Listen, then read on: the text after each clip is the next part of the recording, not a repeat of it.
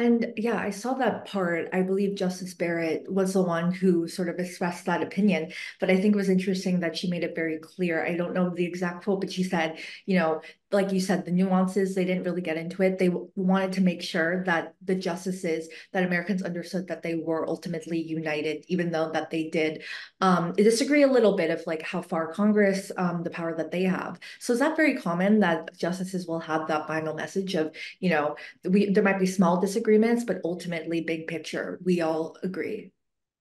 Yes, concurring opinions are common. That is, where a judge or a justice will say, I agree with the result, and I would have ruled this way myself, but I would have done it differently or through a different, uh, analytical framework. And so, yes, we have a 9-0 opinion. We have a 5-4 opinion on whether all of what the court said was necessary. Yeah. Digging in more on what this means in terms of Congress's power. So then the ruling related to what Congress can do, does that mean that they actually have the power to use the 14th Amendment against Trump? Yeah, theoretically, I think it's possible. Now, of course, remember what it takes to get something through the Congress. That would have to get through both the House and the Senate. If you looked at the experience we've had with impeachments, that's obviously a very hard thing to do when it comes to um, changing changing who's going to be in the office of president. So, yes, they have that power theoretically. The practical issue is how hard would it be for them to exercise that? What does this mean for Trump? Forbes reporting quoted Citizens for Responsibility and Ethics in Washington, a left-leaning organization, but they said this ruling was no way a win for Trump, given that the justices didn't rule him not an insurrectionist. So, do you agree overall with the assessment of what this means for Trump, that it was a win, or is this actually not that big of a win for him because of I, that insurrectionist piece or another part of it? I actually don't agree with that.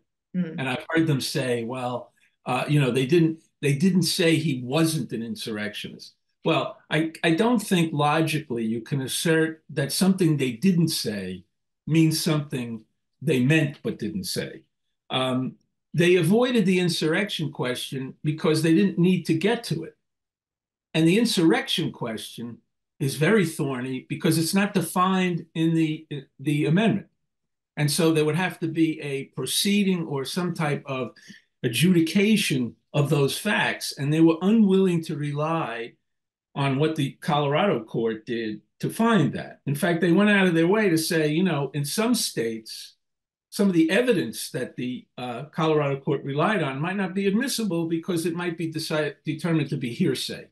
So I don't subscribe to that. I think they avoided the question because they didn't need to get into it, and they did. And had they gotten into it, it was a quagmire. Mm. Do you think it says anything at all about the Supreme Court's view of Trump in general, or this ruling completely is just independent of how justices might feel about him? I think this is agnostic as to who runs for presidency and wins. I think it's purely about the court's interpretation of the text of the Constitution. Now, you can quibble about the legitimacy of that analysis, but I don't think the court is steered by politics in a partisan sense. Mhm. In fact, to have Amy Coney Barrett sort of jump the fence, if you will, and side with the liberals, to me is an indication of how that isn't the case.